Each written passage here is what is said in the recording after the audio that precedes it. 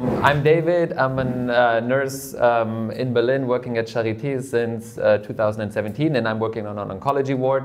And I'm a spokesperson of the Berliner Krankenhausbewegung, the Berlin Hospital Movement, and I'm also an elected representative of my union, which is Verdi. You can see like on the flag over there, there's this Berliner Krankenhausbewegung, and then this is the Verdi sign. It's a union, maybe you can compare it to Unison here in the UK. Hi, I'm Lisa, also a nurse at Charité. I've still been in training during the hospital movement in 2021. So quite fresh in the union, quite fresh in the job, but still, been through a lot. I've been in the negotiating committee as well as David, and also a neglected spokesperson for the union and for the Berlin hospital movement. So first, we want to give you some details about the hospitals we're working in and the hospitals who took part in the Berlin hospital movement. This is Charité and Vivantes. Charité is the second largest employer in Berlin, and Vivantes is the third largest employer in Berlin. And these two are like publicly owned hospitals, and they are like responsible for around 50% of all the patients which are like coming up in Berlin. Maybe you can go on to the next. Perfect. So the three contracts that we were fighting for were affecting like 15,000 hospital workers. Like the Berlin hospital movement, it consisted of 12 hospitals in Berlin. And in the end, we had to go on an indefinite strike for over a month. And like we had 4 core demands, and the 4 core demands were like safe nurse-to-patient ratios, sanctions if the nurse-to-patient ratios aren't met or weren't met, and the third one is better conditions for all our trainees, and the fourth one is a pay raise for all the outsourced workers at Vivantes. And like I have to go a little bit into detail regarding this. So at Charité, there were all the nurses, but also like all the hospital workers at catheter lab, at anesthesia, etc., etc. And at Vivantes, it were all the nurses, midwives, but also all the cleaners, guys from transportation, from service, etc., etc. And we couldn't like bring in these kind of professions at Charité because they had another contract, and we didn't manage to bring them in this movement. Okay, so maybe we came up with a plan to win in 2021, which was like over the time span for almost like the complete year. And I have to go back to 2015 because in Germany it's a little bit different, or it's the history of striking for better working conditions in hospitals started in 2015, and it started at Charité. This was the first time that nurses went on strike for better working conditions and for safe nurse-to-patient ratios. And at this time, back in 2015, it was also in our union, there was a huge discussion about if nurses can go on strike with these demands, because before 2015, nurses only went on strike for like better pay.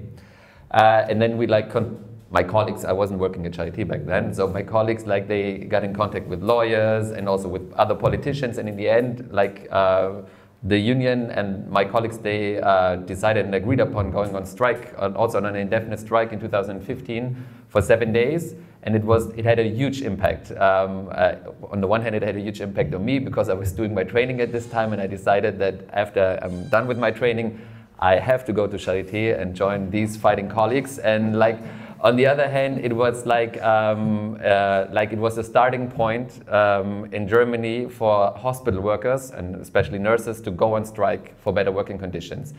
And referring to the strike at Charité, 20 other hospitals, other university clinics went on strike, did campaigns for better staffing. So in like 20 other cities, like hospitals went on strike after 2015. And then in 2019, we realized that like the contract we got in 2015, like it had these regulations for the nurse-to-patient ratios, but it had no sanctions. So basically the bosses could do what they want because like we said, yeah, you're not meeting the ratio, but there wasn't like no way of punishment if they weren't meeting the ratios. So we teamed up with our colleagues from Vivantes, and we were like, okay, we have to find like a new way, we have to pull up a new campaign to put as much pressure on our bosses as possible to get safe nurse-to-patient ratios and to have sanctions. And then, luckily, we came upon Organizing for Power, which is like an online lecture or like an online, like an online training program led by the Rosa-Luxemburg Foundation, where Jane McAlevey and other organizers were like pointing out specific organizing methods. And we were like totally blown away by that. And there was like a core group of around 10, 15 people from Vivantes, hospital workers from Vivantes and from Charité. And we were like watching these lectures together. And we were like totally convinced that when we will pull off a campaign again, that we have to use these methods. And then of course, like 2020, pandemic hit, so everything got delayed. But it gave us more time to come up with this plan.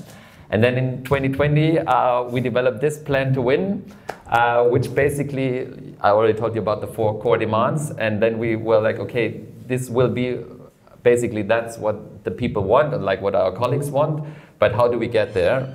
And we got there with several structure tests, and we got there, of course, with a lot of one-on-one conversations, and we got there in the end with like an indefinite strike. In 2021, this is a special situation in Berlin because we had federal elections coming up, so we voted for a new mayor in Berlin. So we had one path, which was like the path putting as much pressure on the bosses as we can, and then the second path was putting as much pressure on the politicians as we can, because like the hospitals are publicly owned, so the politicians are also like accountable, responsible for the working conditions in the hospitals. So at the beginning of the year, we were like approaching all hospital workers, not only the union members, but all hospital workers, and like what's bad about your working conditions? Which 3 things would you immediately change if you can? And what are you willing to do for it? And then of course, like a lot of people are saying, like the worst thing is the bad staffing. And then we started with a signature petition. So when the people said like, yeah, we're with you with these 4 core demands, then they signed the signature petition. And as I told you before, like these contracts affect 15,000 hospital workers. We got like 8,400 signatures, so we had the majority achieved. And it was also like for us, like hospital workers, but also union officials, it was like the go sign, like okay, so now we're good to go. And then we had this, you see this, we're coming to a bigger picture later. On the left, there's this huge signature petition, and we handed it over, in the morning we handed it over to the bosses of the hospitals, and in the afternoon we handed it over to all the people who were running for mayor, from the Left Party, the Green Party, SPD, etc. So from that moment on, it was clear there's this, there's these 2 pathways. And the second structure test we did was because we, the hospital workers, are the experts of our working conditions. So every unit, every ward had discussions and had to agree upon one specific nurse-to-patient ratios. So cardiology had like talks in their team about the specific nurse-to-patient ratio. Nephrology had the same discussion going on. Oncology had the same discussion going on. And every ward had to agree upon one nurse-to-patient ratio, which they think, they also did some scientific research, stuff like that, but this was also like what the people really think, what they needed. And in this process, when they were done with this, they had to elect team delegates. So like 1 or 2 people who were like delegates of each ward. So because we brought these delegates then to the bargaining team, and they were like responsible for giving all the information, all new informations to their colleagues on the ward. So this is the second structure test. And then after these were done, we were meeting, this is the picture in the middle, we were meeting at a big football stadium in Berlin. It's the stadium of 1. FC Union Berlin, which is like a football club, a leftist football club or something like that, yeah. And we will have a huge meeting there with 1,000 team delegates. And then like from then on, we were like, okay, we now have like the specific demands, like for every ward. We can now hand these demands over to our bosses and also to the politicians. And this was like the next important step in the campaign. And of course, like during this time, we were already like letting the bosses know that we are like really fighting hard for this for these nurse-to-patient ratios. And then we had this is missing here, like a strike vote, or like is it strike readiness vote maybe, where we were all again like talking to like every hospital worker and asking everyone, not only the union members but everyone, are you ready to strike? And then of course, like we made the strike vote with the union members, and you see like 98% were ready to strike. And it's not only like to do like a 3-day warning strike, so to go on an indefinite strike. And our goal was, and we didn't met that, to have these contracts done. At August we were like already having some bargaining sessions. And in August we started to realize that maybe we wouldn't like get these contracts done before the elections. So after the warning strike, we started to go on an indefinite strike, and this started before the elections. And then in the end, we had to strike like over a month, but then we won, and we won really big. So this was long, sorry, and just like I give it over to Lisa. Yeah, a bit more detail maybe. Was a lot of detail, but maybe more even. So we wanted to do stuff differently than it traditionally was in unions. We wanted, instead of just a few representatives, I can never say that word, right? That were negotiating for the whole clinic, we wanted the people themselves negotiating for their conditions. So what we wanted, or our goal was to find at least one active colleague in each team, or as many active colleagues as we could find by talking to as many people as we could, really. So we didn't just hand over the surveys that David was speaking about, but we tried to have one-on-one conversations, appointments, that we took time for, so that we could go in a detailed talk about the conditions that the people needed.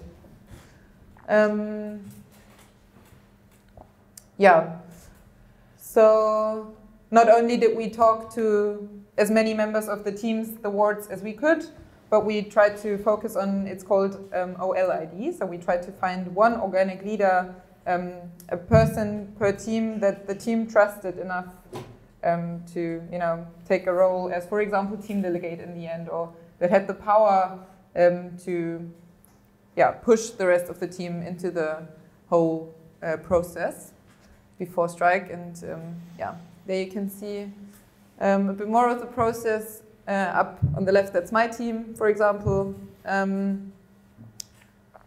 So we have been working with instruments like team charts. It's every member of the team puts down their name, and then we highlighted the people that joined the union. We highlighted the people that took part in the majority petition or something like that. And the teams got really creative. They made these huge posters where they, for example, the second picture, there's dots for people who took part in the majority petition, and the dots down there, they're the new members of the union, so that everybody, or the teams themselves, could see their own process and kind of grew together, and people that were coming there from the outside could also see the process. And then maybe we're gonna... I forgot about this, but then thanks to the slides.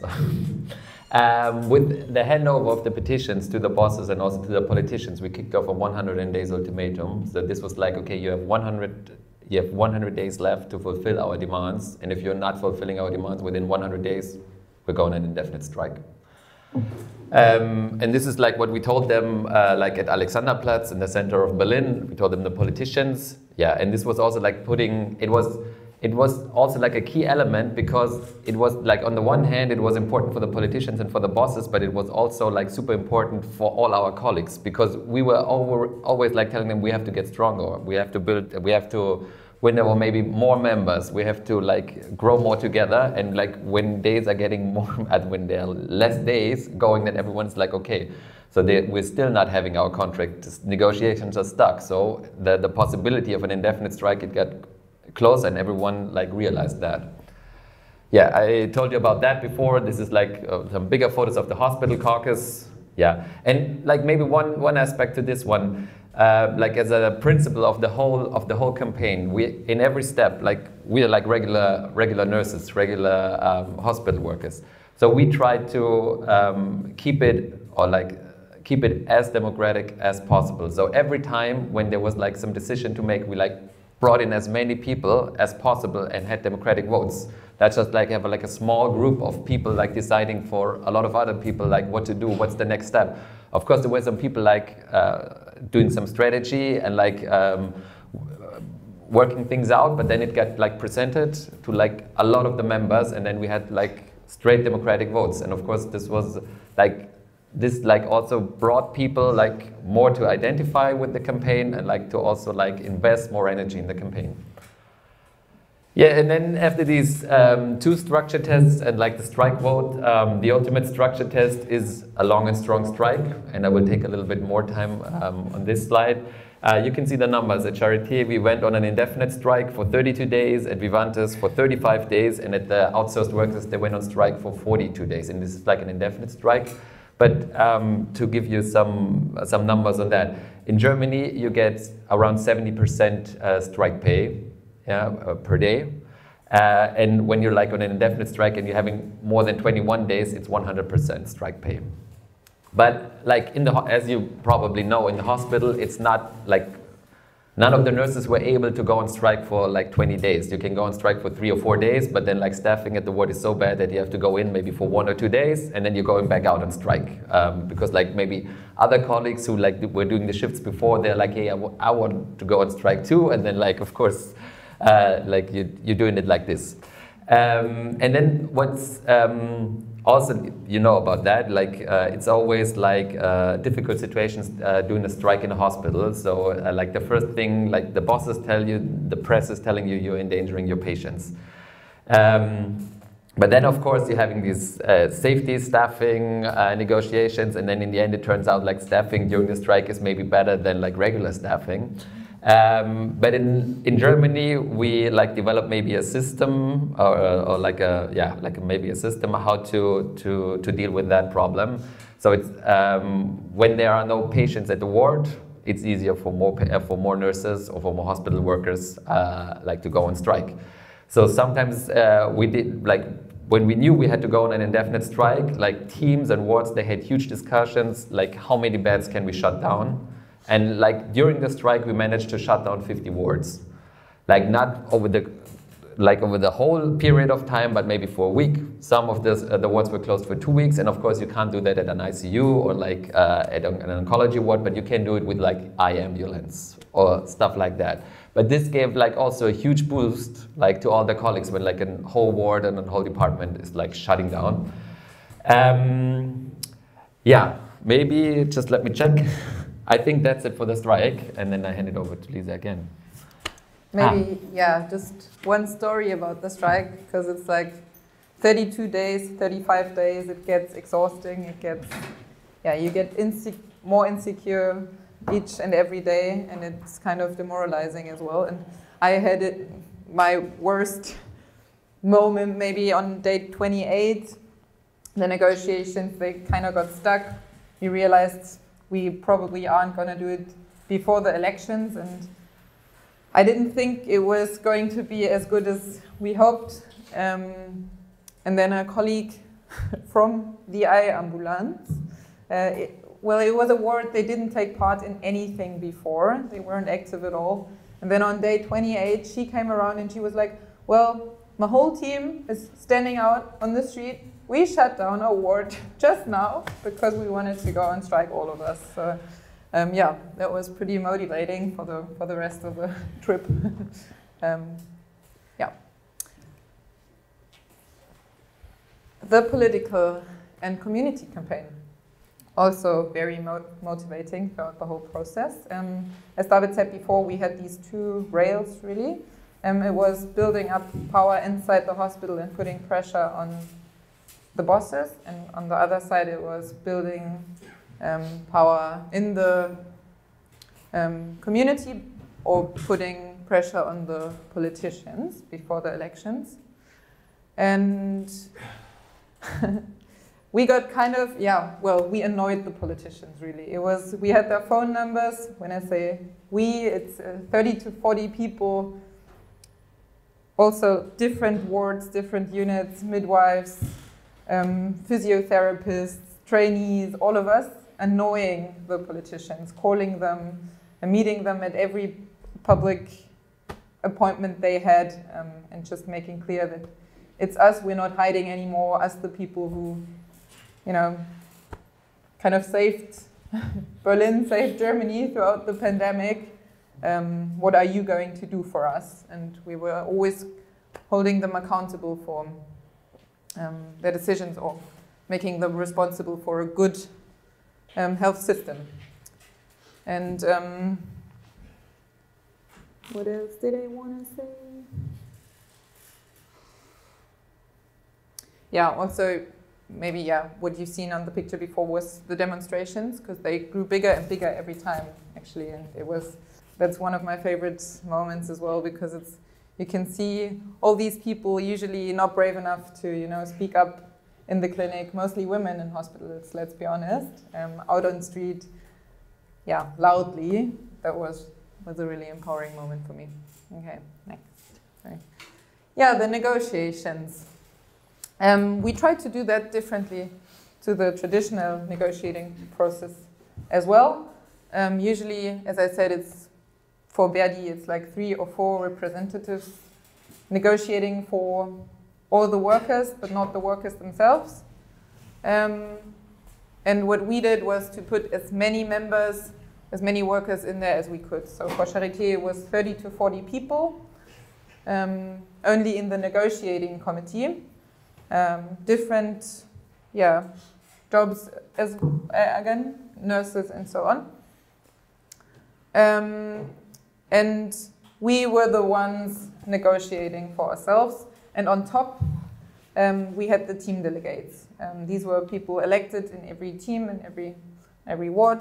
And they had 3 roles. The first one was communication. So everything the negotiating committee wanted to communicate into the clinic, they were the step in between, and everything we had to know about their teams, they told us. So it was a communicating system. And then the second role was when the negotiations got stuck and we didn't know if we did the right thing for the clinic, or if we, thought we couldn't make the right decision, then we went on, okay, well, that's probably the most important point about that. We had negotiations in one room, and nearby in another room there were the team delegates. All the time during the negotiations, they occupied a cafeteria nearby. They slept there. They were there the whole time, working on their demands, working on, posters or whatever. So every time we got stuck or we got insecure, we took a break, told the bosses, sorry, time out. They hated that, really. They hated that we were so many in the negotiating committee, but they hated even more that there were more people in the room nearby that we could ask. And then we had them vote. If we didn't know, went back and knew we did the right thing. And the third role was the team delegates are experts for their wards, experts for their own work. So when we didn't know if we were the right person or the right people to represent the ward, we got Susanne from iAmbulance in and let her rant for an hour. Would you want to add something? Sure. Yeah, just one short thing to point out this very clearly. You said it, Lisa, like every time there was like some obstacle in the negotiations, or like there was like we had to make a key decision, we took this break, and the bargaining team made some sort of vow that they would not go in a direction without talking this up with the team delegates. And every time then we took this break, we went to the team delegates, and the team delegates made a vote. And it was like totally democratic, and the bargaining team always went with the democratic vote of the team delegates. So this was also super important, and sometimes this took a little bit, because, you know, like, we're talking about nurse-to-patient ratio in nephrology, and then of course, like, there was maybe one team delegate from nephrology, and then he texted like Telegram or something like that, like his other members, and then we had to wait like until they responded. So the bosses got more and more annoyed because this took some time. But this was like super important because this brought everyone in. You know, like, this was not only like some third party doing negotiations for the workers, it were the workers themselves doing the negotiations. And another thing is, like, we had like I think 2 or 3 sessions before going on the indefinite strike negotiation sessions. And then, like, the bosses were like, we cannot do this as precise as you want to, we cannot give you the sanctions, maybe we find like some general solution for this problem, but no, it's not gonna happen as you want to. And then, of course, like, we told all the other workers, we had the strike vote, and we like pulled off the indefinite strike. And then the bosses were like, okay, when you're on an indefinite strike, we stop negotiating. And of course, like, after 3 or 4 days, they called the union up, and they were like, okay, we can meet up for talks. And we were like, okay, what do you want to do? Do you want to like meet up and talk, or do you want to like meet up and continue with negotiating? And they kept with the talk, but like in the end it was negotiation. And this was also like super important, because like, on the one hand, the bosses were always telling us, yeah, but we already gave you this and that, and then can you stop the indefinite strike? And we were always like, and also some of our colleagues were like, yeah, but we're making progress. But we knew that, like, when we will end the indefinite strike, we will lose like the power on the bargaining table. So, like, just to add this. Yeah, just maybe for you to get an image.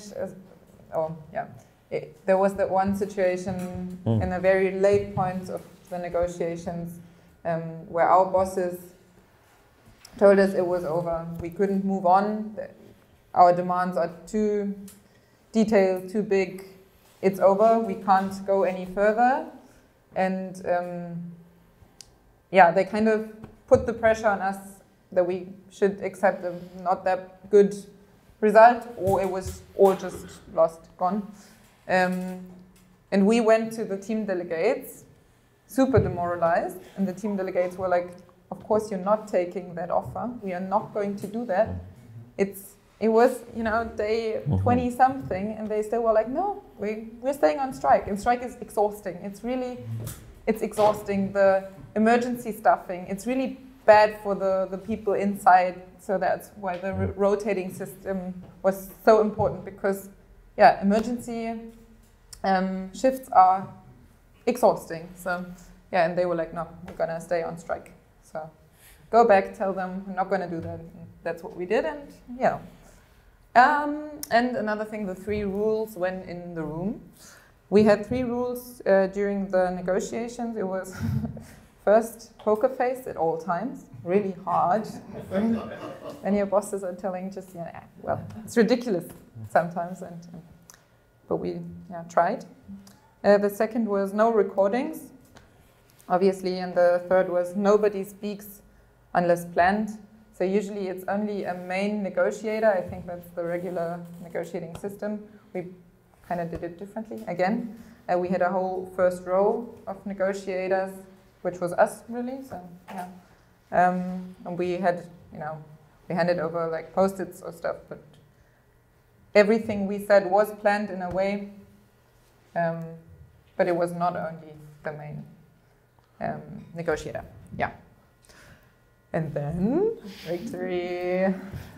Yeah, like we did it. We managed to get these 3 contracts that we wanted. So we won 1 contract at, these are all like after the last, these pictures were taken after the last bargaining sessions. So like at Charité, this is at 5 in the morning after more than 20 hours of negotiating. We got this contract at Charité with the safe nurse to patient staffing with the sanctions. We got this contract at Vivantes with nurse to patient ratios and sanctions, and we got the pay raise for the outsourced workers at Vivantes. And we doubled up like our membership. This is like we won over 2,200 new members during this campaign. And so we also like convinced in a way our union that if you like do things differently, do it a little bit more radically maybe, and like have a real plan to win for like a long period of time, you can actually achieve a real big victory and have a contract that has like life-changing, like a life-changing effect. Because right now it is like this: we have these nurse-to-patient ratios, and if they are not met, then we are getting paid days off. So like last year, like in my case, I got five days off, but I got my total salary. So this is also like putting the bosses under pressure that they have to fulfill the nurse-to-patient ratios. And in the next year, like in the first year, it's like every worker can have five days off. In the next year, it's every worker can have 10 days off. And in the third year, it's every worker can have 15 days off. And after the third year, it's like you can have as many days off as you're not meeting the ratios. So that's a big victory. And like the contract started in January last year, so we had this like for 1 year, and we really like I can tell you guys it works. Like it has really an effect on our working condition. Yeah, and that's what we need to talk about. Yeah.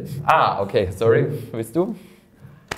Yeah. Well, in my case, actually, I didn't get the days off because my team, the primary nurse of my team ward, whatever, she just decided that the better way even was to, fulfill which is great. Ratios. So we weren't understaffed, and that was great as well. Everybody wants to work in our unit now. It's great, really. And maybe one last thing about the victory. I feel like what we learned is that we needed the indefinite strike to be that successful, because only during the indefinite strike we were able to gain all these new skills, to have the time, because we were on strike, to build up that kind of power. And also the trust in the colleagues that they then only saw that it was possible for them to be brave enough to maybe go outside as well. And for the politicians and the bosses also to see, okay, it's not only the nurses that, say, well, okay, we're kind of ready, or how am I going to say it? I feel like it's kind of new for women nurses, whatever, midwives, to raise their voices and to say, we're not taking this any longer. And an indefinite strike is the perfect proof. Yeah. I think. Soll ich das kurz machen? And this is just like for you guys, the core fundamentals from Rosa-Luxemburg-Stiftung and Organizing for Power is like a follow-up to the sessions we did back in 2019, and it's again led by Jane McAlevey with another bunch of organizers from all around the world, and it's like an online training ship, and you can sign up for this and like have these lectures with organizers who also know about the Berliner Krankenhausbewegung, but also about like many other big victories, like like in the last couple of years, for example, like the Los Angeles teacher strike back in 2018 or 19. So yeah, just if you want to check it out, like we learned a lot, really a lot of this. Like this was like a key experience for us. So thank you for having us, and thank you for listening.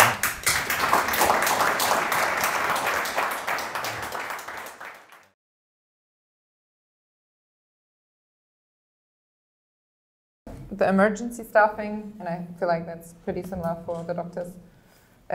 We orientated on the weekend and the night shift staffing. So basically the lowest staffing that we had on a regular day basis. And there was the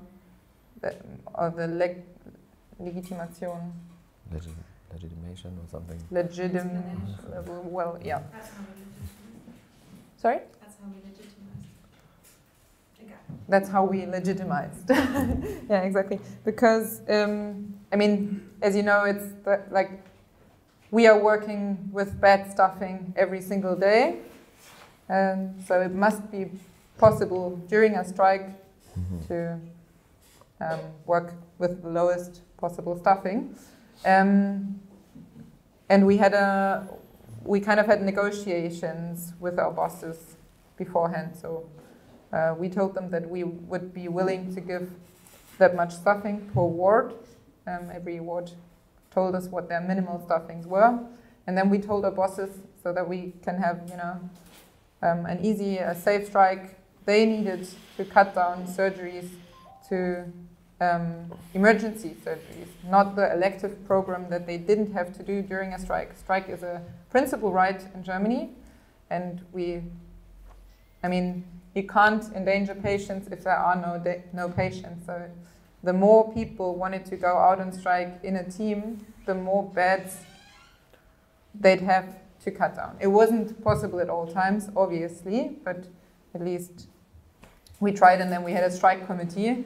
There was, during the strike, the bosses were saying like, oh, we need 2 more people in the surgery room number 1, whatever, and then we decided if it was necessary to, you know, for that person to go inside. Yeah. And it worked. So, I mean, we even got a court injunction saying, is it, or our bosses kind of tried to, you know, put repression on us, or put down the strike with that court injunction saying, yeah, well, end of the story, maybe the court said it was our rights, or we wouldn't, as nurses, ethically, we wouldn't endanger patients. So the emergency staffing that we were willing to give had to be enough. And of course, like pulling off a hospital strike, it's all about tactics. When you're doing an indefinite strike, it's like super decisive, like which ward, which department is pulling off a strong strike. If you're having like the guys from operation and anesthesia pulling off a strong strike, then there's like a big financial damage to the hospital. If you're having the guys from catheter lab pulling off a strong strike, it's also like a big financial damage to the hospital. So we tried like to push exactly these buttons. And then to come to your questions, I think it's basically it's the same in Germany, what happened in the UK with COVID. Like we had no PPE. Like, of course, people were clapping, but nothing changed. Like to keep it short, I think it's exactly the same. Like politicians were making promises, but nothing happened. So, and like in Germany, round about 5,000 or 6,000 nurses left the hospitals during the first year of COVID. So people really got frustrated and working under COVID or during the pandemic. But in a way, this was also when the pandemic kicked in, we were trying like with no strike power, just like the union was trying in Berlin to have some sort of COVID health deal with the government, just like to have safe PPE, stuff like that. And like the politicians, we were meeting, but they were like, in the end, like after 3 or 4 meetings, we realized, okay, nothing's going to change. So we have to come up with a real plan. We have to put them under pressure. And so this was also like a story we could tell all the other colleagues. And all the other colleagues, they realized politics is doing nothing. So we have to move. So in a way, it gave us more motivation. It gave us a boost. Yeah, like what you said, it's just like I can like emphasize this. I think it's super important to identify these organic leaders in the teams, and often the organic leaders are the ones. These are not the union activists. The organic leaders, these are people like when you come with a union flyer, they just leave me alone. Yeah, but these are the people that you have to win over. Maybe it's not with one conversation. Maybe you have to like do 4 or 5. But like. We won we won the most of the new members. We won in the process of when every team got together to agree upon a demand. And then like these organic leaders, they realized this is like to have really better working conditions. No one can do this for me. Like it's not my like my boss at the ward, not like the bosses of the clinic. No one will do this for me if I like come up and say like we need 1 to 7 in the morning shift. No one's doing that for you, yeah, because it's, obviously. And this was like the moment when we won over all these organic leaders. Maybe not all of them, but like a couple of them, most of them, and this was also like super interesting. Like for example, in my team, we had the team delegate, we had the team meeting where we nominated the team delegates, and then like two of the people where I was like, one of them is like working there for 30 at this ward for 30 years, and she's kind of like the organic leader, obviously, because like everyone's coming to her when you're having like a specific problem. And I was like 100% sure she will not come to the meeting. And then she came to the meeting and she joined the union at the meeting. So this is really like what gets people going. And then to make it short, what was happening? No, this was like the negotiation methods. Yeah, to keep it short, and maybe you want to add something too, Lisa. We tried to do it like in the beginning, our plan was to have like one big open bargaining session, like, and have one contract, just one contract for Charité, Vivantes, and the outsourced workers. But then, like, when we started with negotiations, like, we realized, okay, we aren't that powerful to pull this off, or like to force our bosses to do this. But then we managed to have like this huge bargaining team from 30 to 40 people, and we managed to have like all the team delegates there. And we didn't broadcast, obviously, but what we did do is like at the beginning, like when we were finished with the first bargaining session, we just like printed a flyer, like just after and then we like spread out in the hospital and like brought this to every ward. And this is like what then when the bargaining process was going on, this is what like the role of the team delegates was all about. Like when there was any news of like negotiating, then like they were just like texting all their team members. Willst du noch was sagen? Nein. Okay. Then just talk about how you convinced Verdi to do the negotiations. Ja, okay, das ist noch gut. Like this. How did we convince Verdi? I feel like that's actually maybe, yeah, some points are the answer to the third question as well, to the groundwork before the campaign.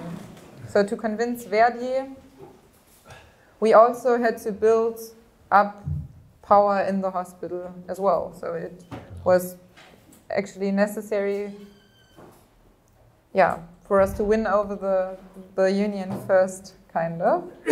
So we had to show that there were not only members of the union kind of joining the union just so that they would get strike money during the strike, but to have active members that were taking an active part, that were really interested in, you know, building a union group afterwards, or that, you know, we kind of, yeah, I feel like what convinced Verdi the most was that it was a young, big group of people really, I don't know, wanting to change the union for the better as well, and to be willing to stay in the union. And so then to you, Mark, like how did we shut down the wards? Of course, like we had, when it was clearly to us in the warning strike that we had to pull off the indefinite strike, like we knew, okay, this team is like, or this ward is like 80% organized. So if a team is like 80% organized in the union, it's like, and it's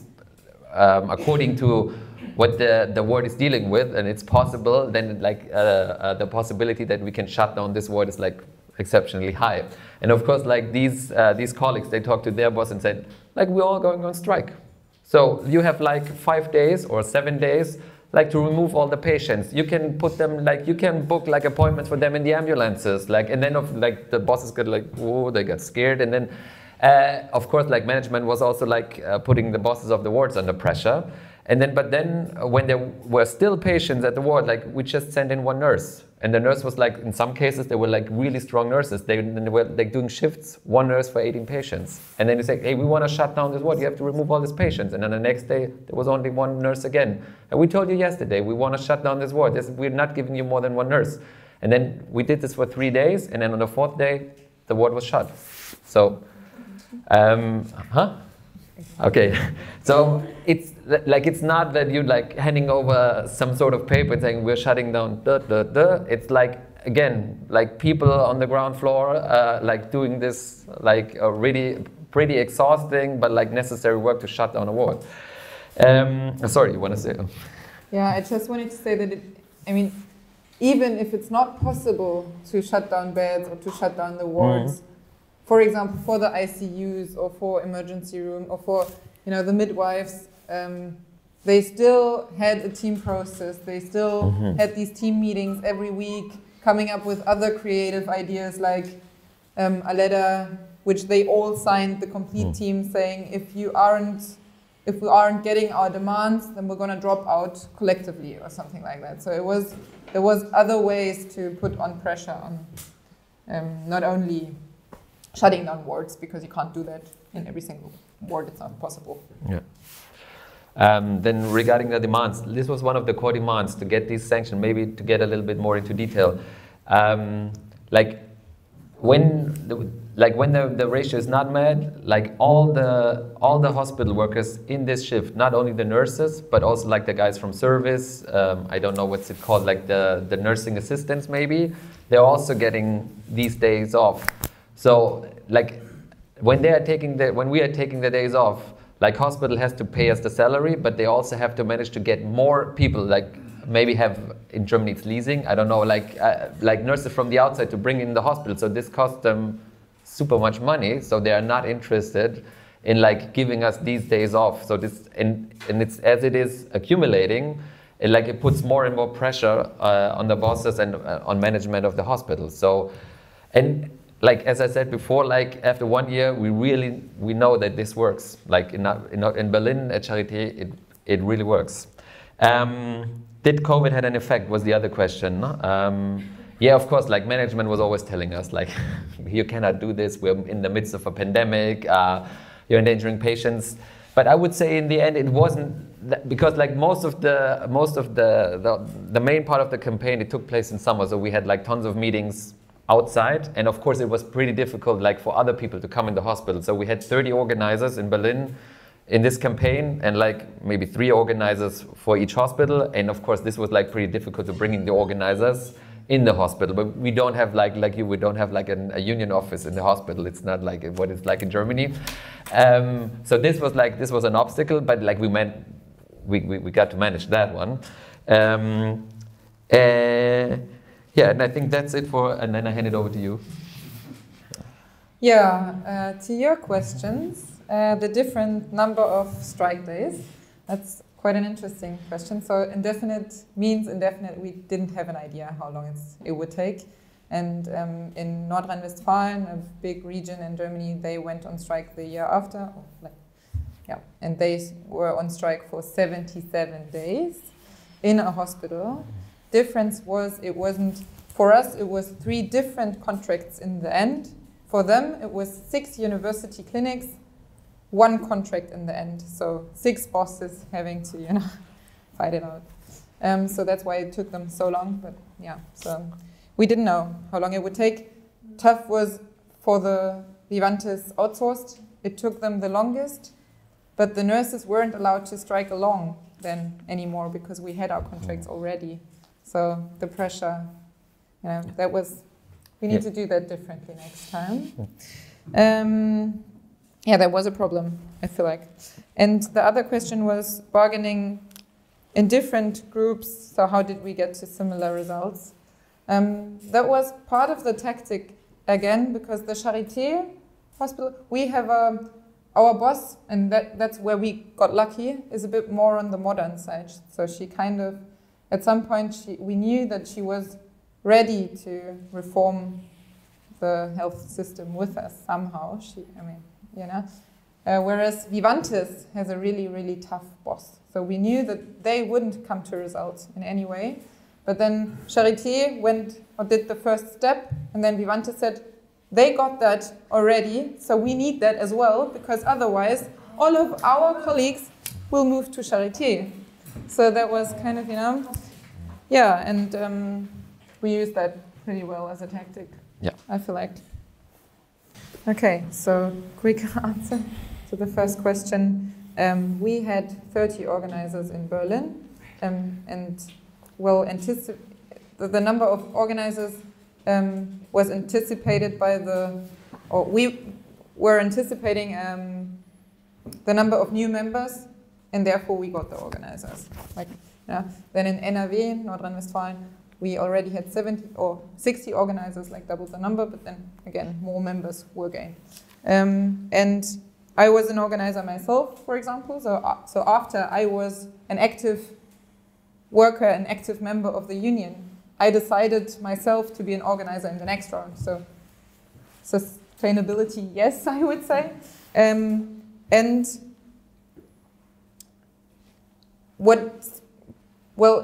the whole timeline that David presented, it was so many of us took an active part in the whole process. So we didn't just join the union for the strike money or the strike funding or something like that. No, just we joined the union to play an active part, and we're still doing that. So it's kind of like, yeah, I feel like we didn't drop out afterwards because we knew that we could go further on, and we realize it now. It's we're now first strike day is Friday actually for pay rise this time, and we didn't need 30 organizers. I think it's 3 organizers now because we're only calling our team delegates, and it functions. It's only one call away, and kind of a self-running system. So. Yeah, it is sustainable, definitely. I would say so. Yeah. And then just like a short answer to you, how much do we have to compromise on the ratios? Yeah, we did have to compromise. Yeah. In Germany, it's like you have 2 shifts now. You're working the morning shift and the night shift, or like the day shift and the night shift. Sorry, and we have like a morning shift, an afternoon shift, and a night shift. So it's 8 hours. And we get pretty good ratios for the morning and for the afternoon shifts, but the ratios that we got for the night shifts, they aren't that good.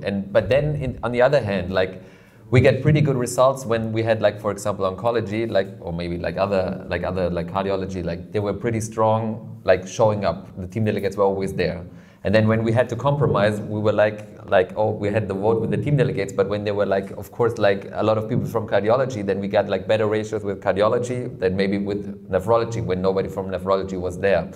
So this is we got the best results when people got involved, when people showed up, and that's the way it worked, yeah.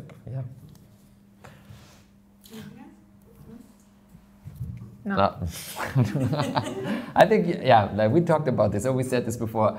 It was like an experience of a lifetime to do this like this, and it's not like that we did it, but to see really colleagues who weren't involved at all before this campaign, joining the campaign, winning people over, identifying organic leaders who weren't part of this at all, and then winning this big, and we're ready from Berliner Krankenhausbewegung for more exchange, maybe in one-on-one conversations after this one, or we can exchange contacts and have Zoom meetings or stuff like that.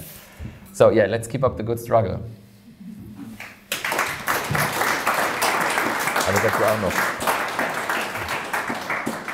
Yeah, maybe one last thing from me as well, because I feel like going on strike in an understaffed hospital, it seems impossible.